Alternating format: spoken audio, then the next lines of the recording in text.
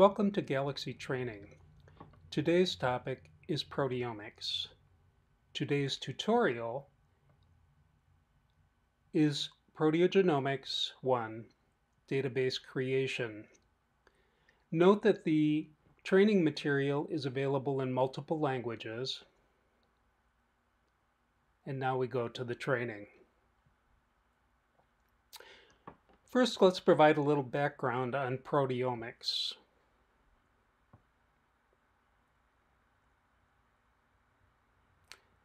Mass spectrometry is used to identify proteins in biological samples.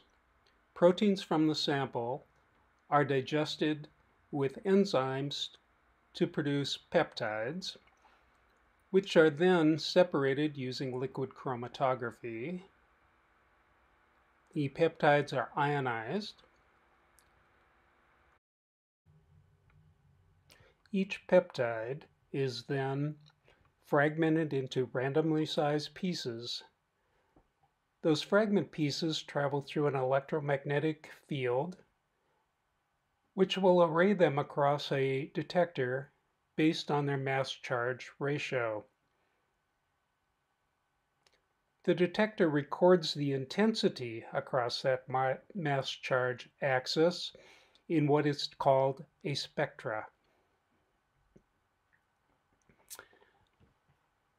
The spectra from mass spectrometry must be compared to theoretical spectra that would be produced from a protein FASTA sequence database.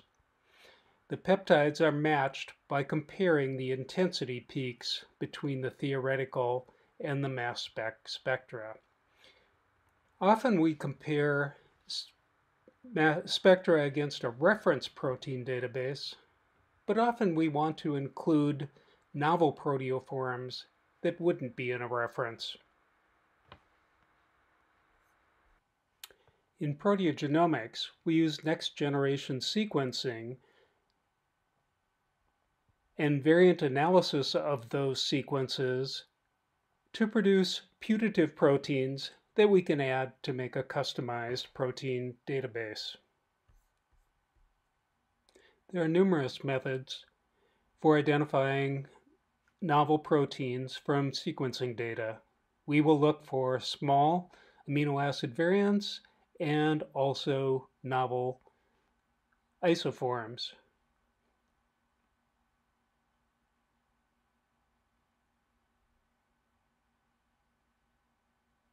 This is the workflow that we will use in the tutorial. We have our inputs. We will need to do some changing of chromosome names in the GTF. We will map the reads to the genome. We're going to use FreeBayes and custom ProDB for single amino acids and indels. Then we will use string-tie and GFF compare to look for novel splice variants. We're going to need to do some modification of accession names coming from custom ProDB. We'll finally build a list of reference accessions, and these are the outputs we expect to generate from our workflow. We begin our hands-on tutorial. First, we need to upload our data. We're going to begin by creating a new history. Since we're working on the Use Galaxy P Europe server, we can get our input data in a shared data library. We will look for the GTN material, the proteomics section, our tutorial, and then we select the FASTQ sequences, the read sequences, a gene GTF feature file, and also the FASTA database.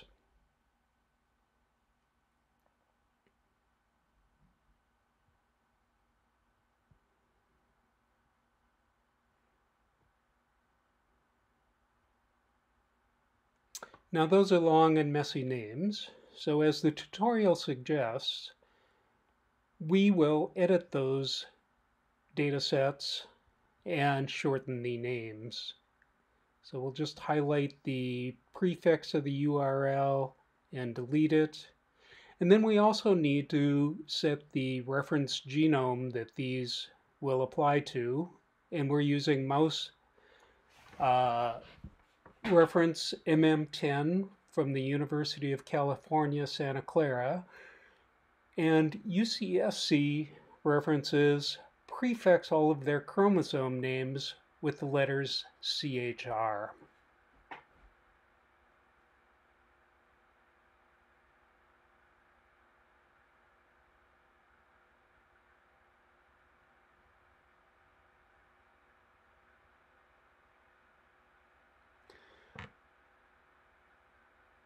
Now our GTF file came from Ensemble.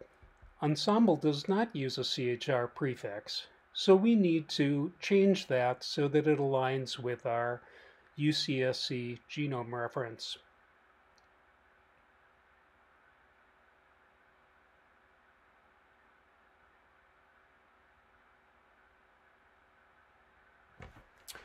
So we're going to use a tool called regex replace on a specific column.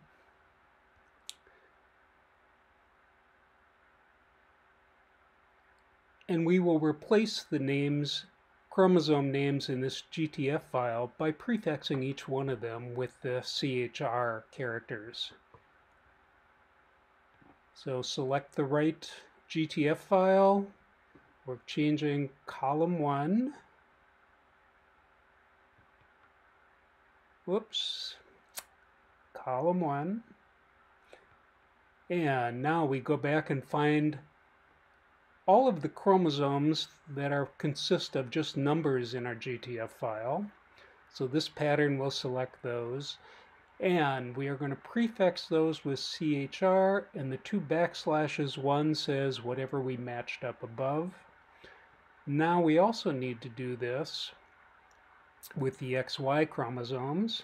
So start, group, X or Y, end group, and to the end of the selection.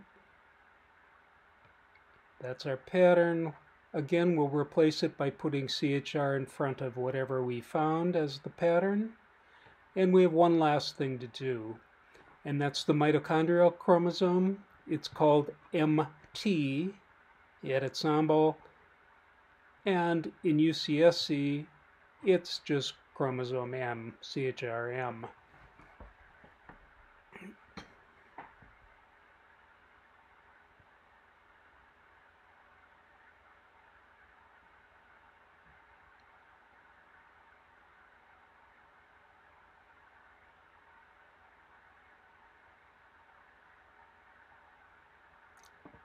That's how it used to look.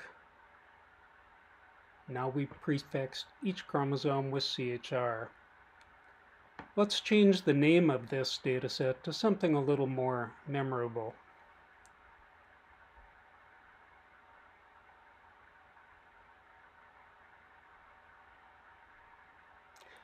Our next step will be aligning the reads in our FASTQ file to the reference genome.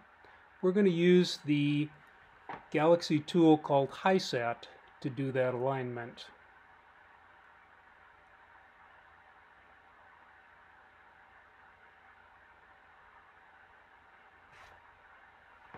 First, we make sure we select the correct reference genome, mouse genome.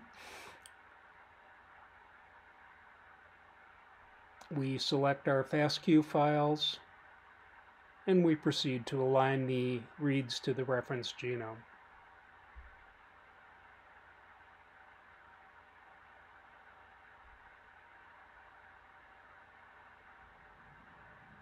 Again, we're going to give the output a name that's a little easier to recognize.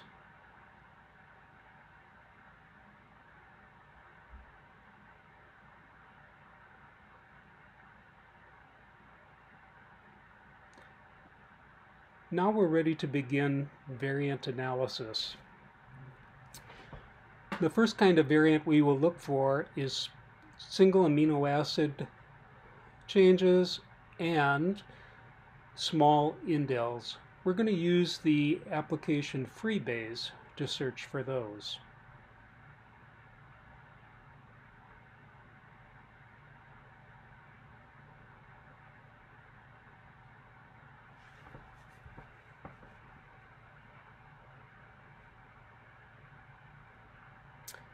So we have our correct alignment data that we generated from HiSet. We choose the correct reference genome, and the rest of the arguments can remain as defaults.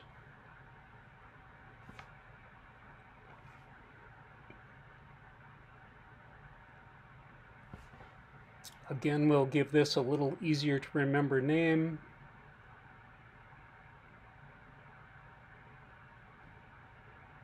Now our next step from these identified variants is to translate them into protein sequences based on those variants.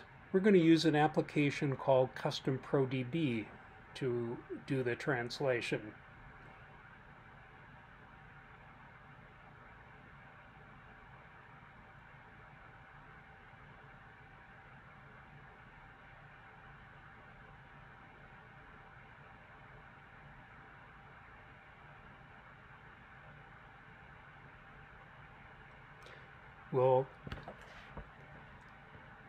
We'll use a mouse reference. We have HiSet, BAM, and Freebase variant call format files. We are going to select the additional outputs, since those will be used in the Multiomics visualization platform in a later tutorial.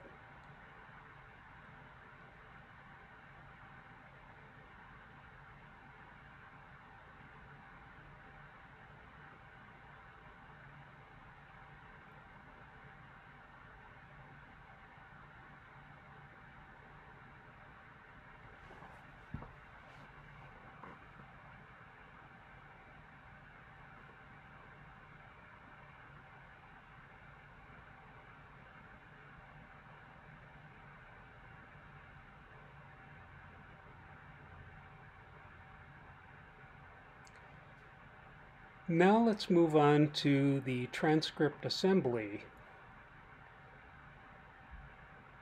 We are going to use the application StringTie to assemble all of the reads that align to the genome into transcripts.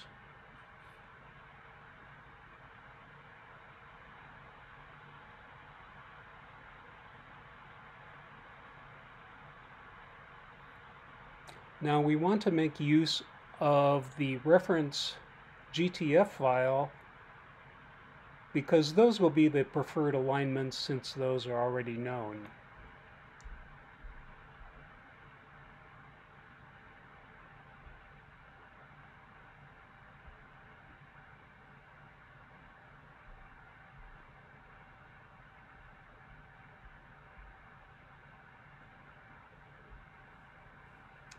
Again, we change the name.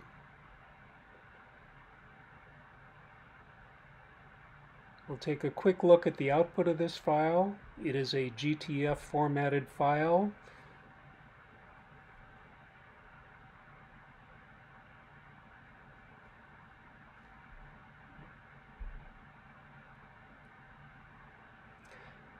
Next, we are going to compare the output from our StringTie assembly back to that reference feature file, GTF file.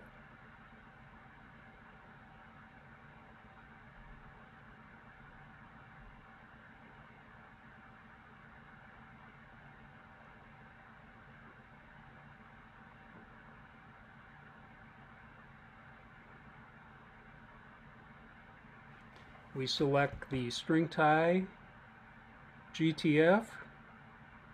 We are going to compare it to the reference, which is in our history, and that's our chromosome renamed GTF file from Ensemble.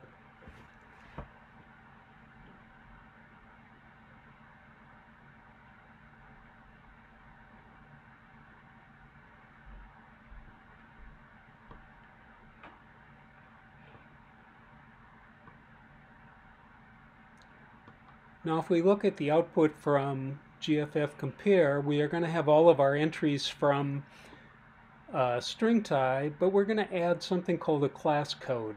This tells us how that particular transcript compares to the reference GTF file. In our next step, we are going to convert that GTF file to a bed file format. But in doing so, we are only going to select certain classes of compared transcripts. So in particular, we want the novel splice junctions and a few other classes that will produce novel proteins.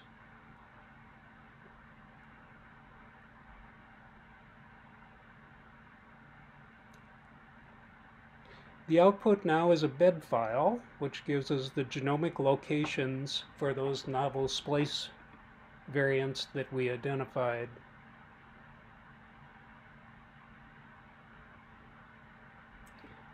Our next task will be translating those locations into protein sequences.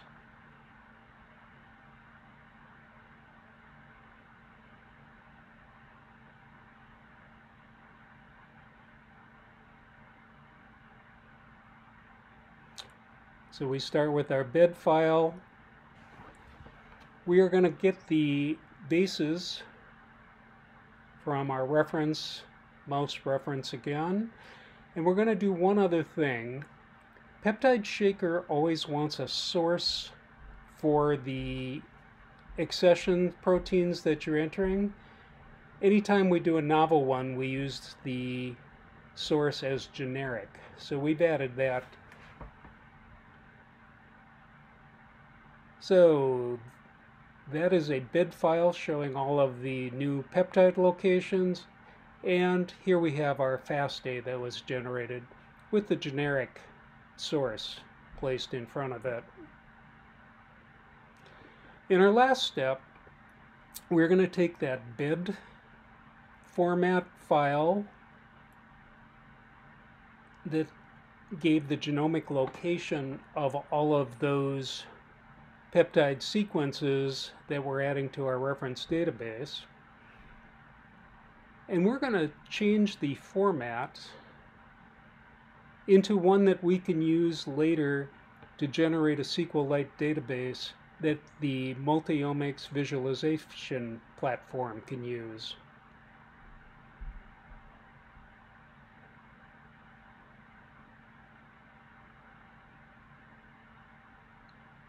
So there's our ProBed format, and now we've created something that will work much better as a relational database table.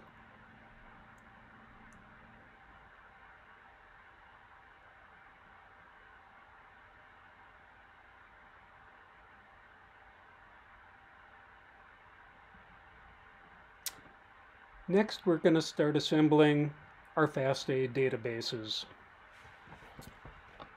We begin by merging together the three FASTA databases that were generated by custom ProDB.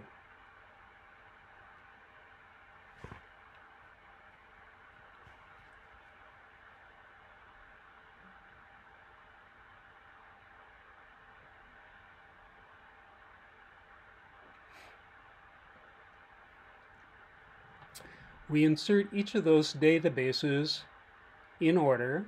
We're going to pick the one that is closest to reference proteins first, and then we'll add our variant ones after that.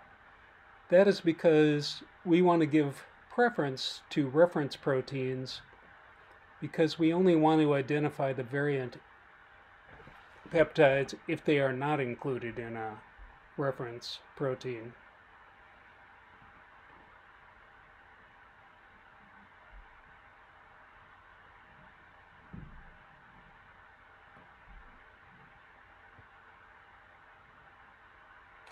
Now I'm highlighting one of the accessions because that is going to demonstrate a problem we will run into later. and that is in the names generated by custom ProDB. So if we look at this, after the accession name, most of these have a space character before the pipe separator. We also note that some of them, where there are indels, have a greater than sign, and there are also commas for some of the amino acid changes.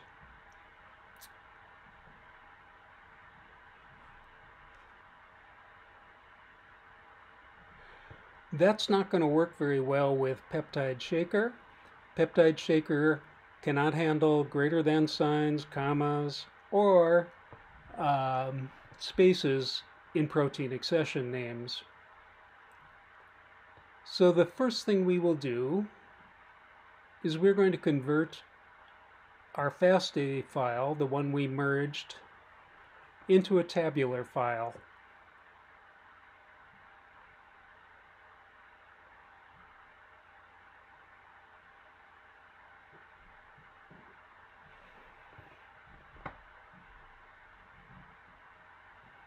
This will create a tabular file with two columns. The first column will be the identifier, the second column will be the sequence.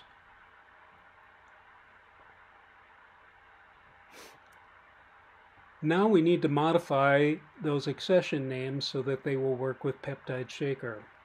We will use the tool column regex find and replace.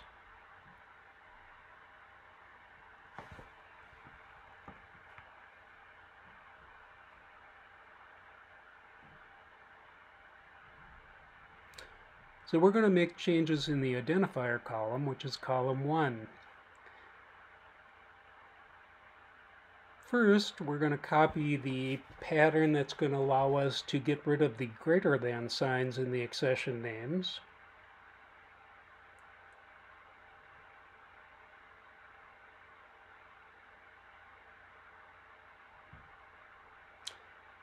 So we've included that pattern.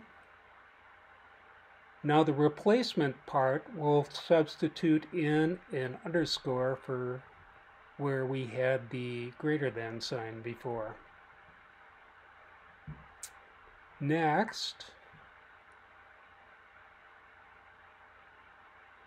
we'll modify any of the accession names that had a comma character in them. So we put in the pattern that finds that. And we are going to replace that instead with the period character.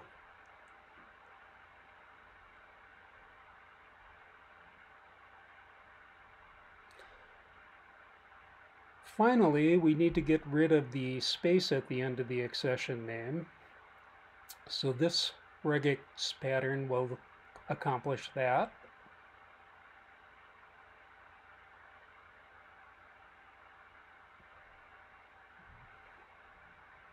And also, while we're doing the replacement, remember that peptide shaker requires a source for the accession as a prefix, so we're going to use generic, which is what peptide shaker requires for anything that's not from a known protein source database.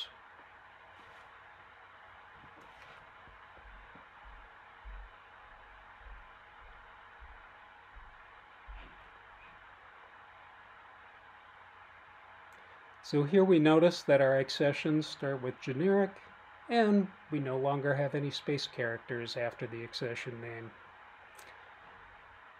Finally, we need to convert this back to a tabular file, or from the tabular file back to a FASTA file.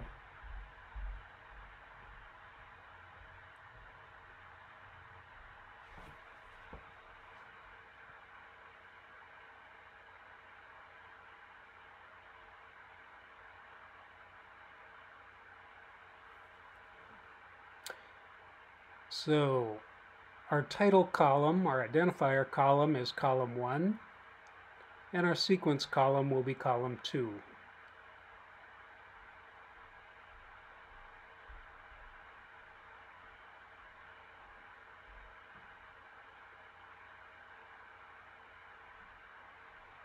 and we give it a more recognizable name.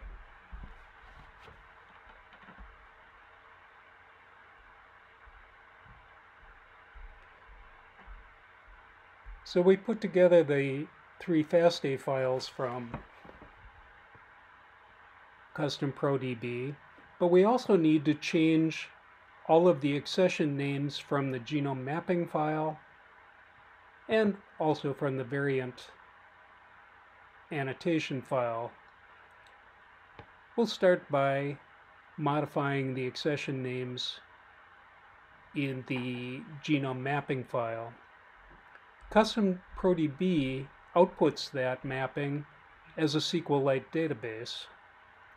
So the first step we will do is to convert that SQLite database into a tabular file.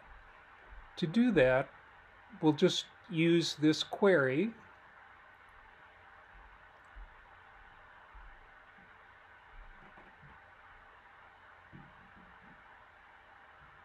That'll pull out the information with the right format.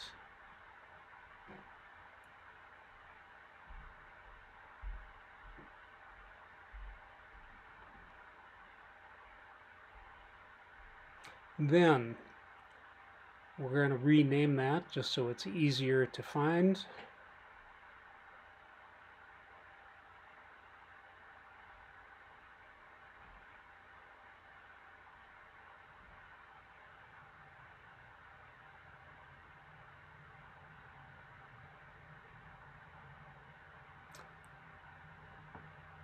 Next, we have to modify all of those accession names very similarly to what we did with the FASTA file. So as a shortcut, I'm going to go back and find where I did the conversion of the FASTA file.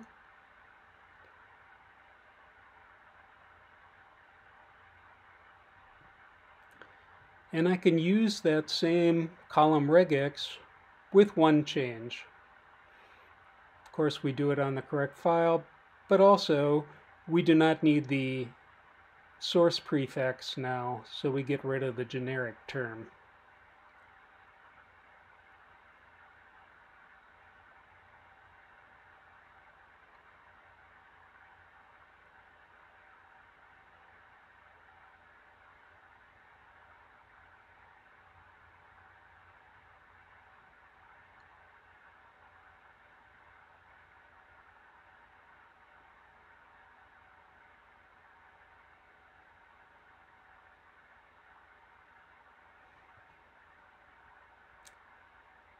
The tutorial suggests we change the name to savindel.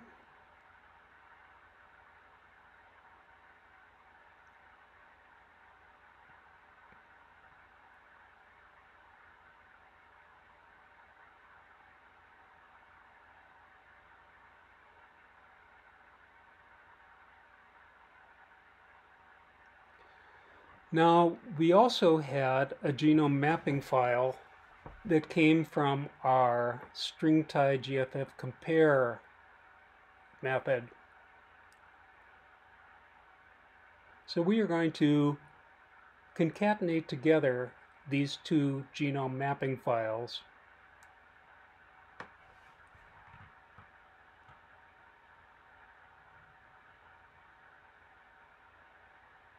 So the savindel genome mapping we just did,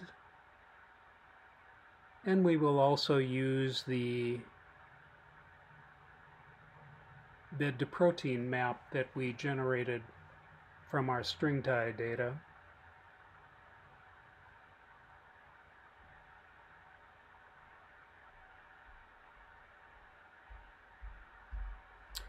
And there's our merged result.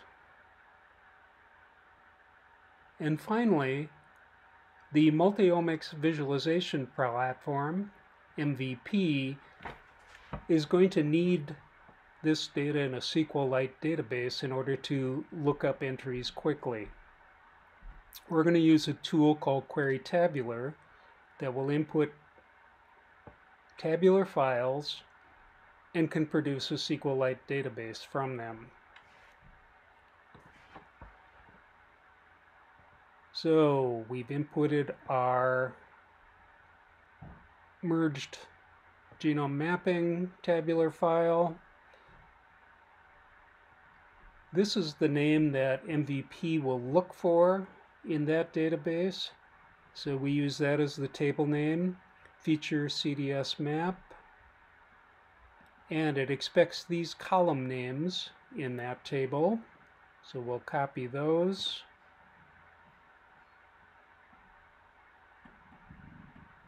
And we'll paste that into query tabular.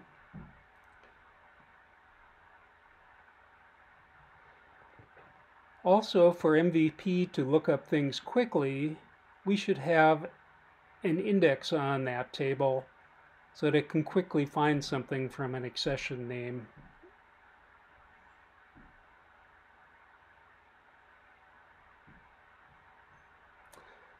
Finally, we want to save the SQLite database, not just use it to create another tabular file.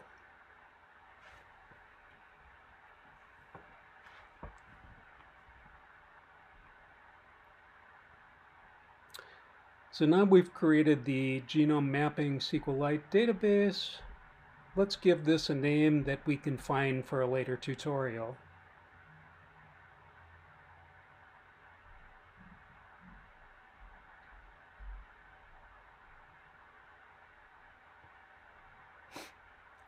Now we need to follow a similar procedure with the variant annotations database.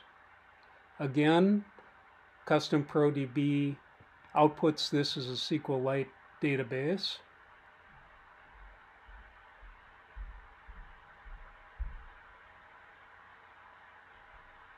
So we're going to use SQLite to tabular to convert it to a tabular output. We're going to use this query to put things out in the format that we need.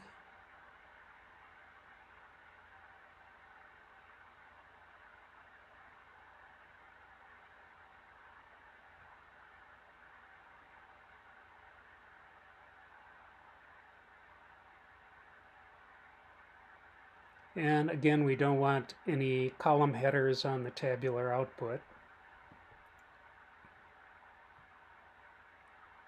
Our next step will be to do the same column regex replace to change all of the names. Since we've already done that with the genome mapping file, we can just rerun that tool on our variant annotation tabular file.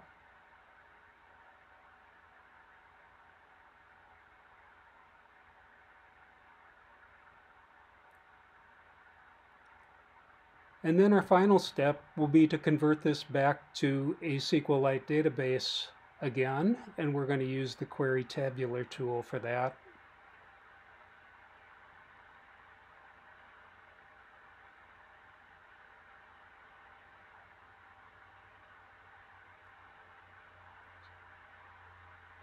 So we're going to insert a database table. We have to give it the correct name that MVP will eventually look for. So variant annotation is our table name. These are the columns that MVP will expect.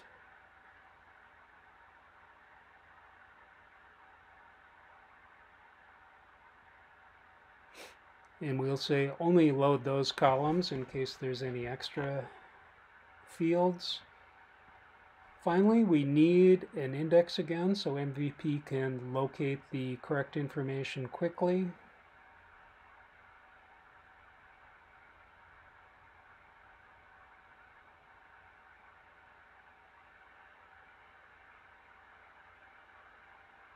And we're going to save this as a SQLite database.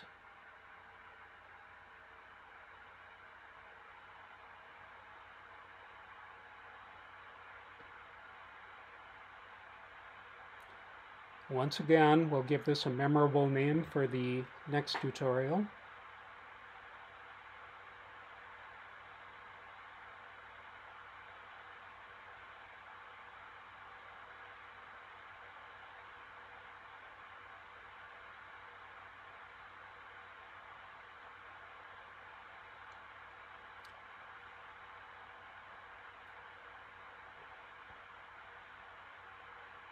Now we're ready to produce the final output protein FASTA database. We are going to merge together all of the databases that we did from each individual part.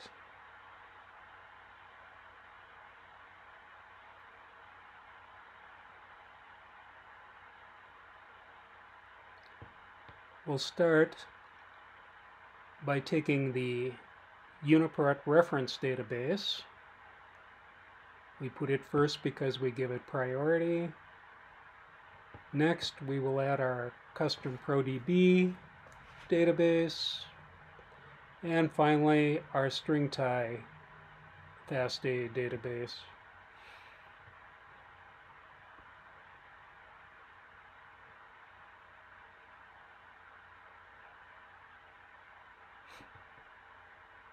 And again, we'll give our output a name that's easier to find for a future tutorial.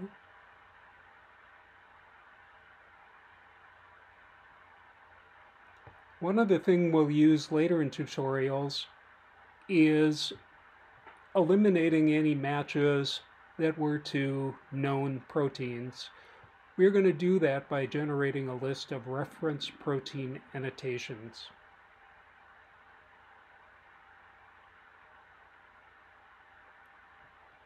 So we're going to start by using FASTA tabular on our RPMK database from custom ProDB.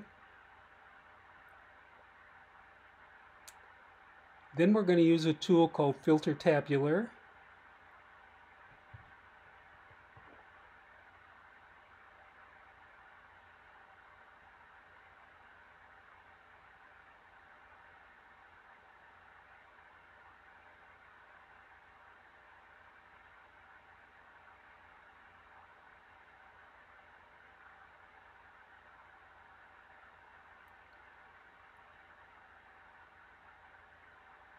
So filter tabular will take in that tabular file. We're going to, as our first filter, we're going to select only the first column, which is the ID column, not the second, which is the sequence column. And then we're going to use a regular expression filter. And we're going to look for this pattern in that identifier in the tabular representation. And from that, we'll just keep what was matched within the parentheses in the pattern.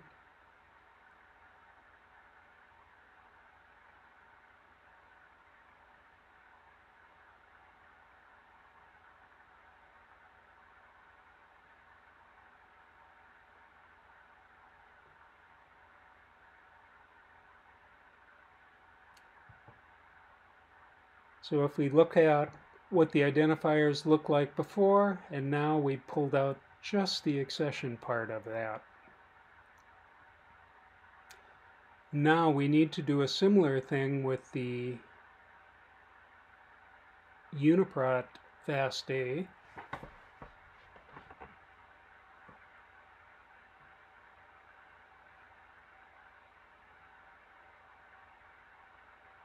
So first we convert it to a tabular file.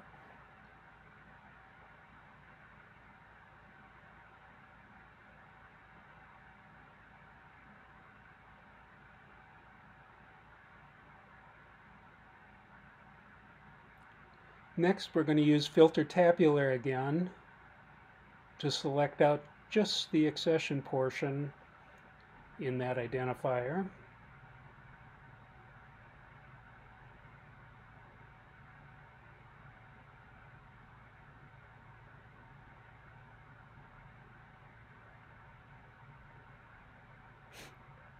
So I will set filter tabular to the output. I'm going to change the expression that we're looking for.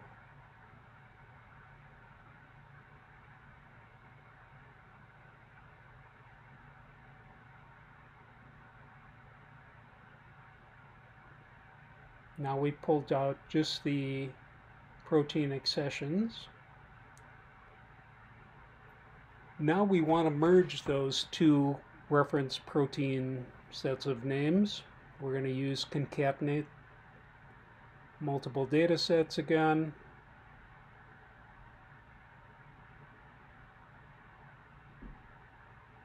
We have our reference output.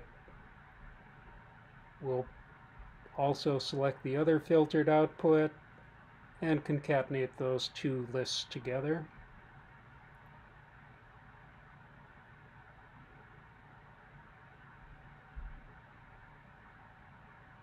Now we want to give it a memorable name for our next tutorials.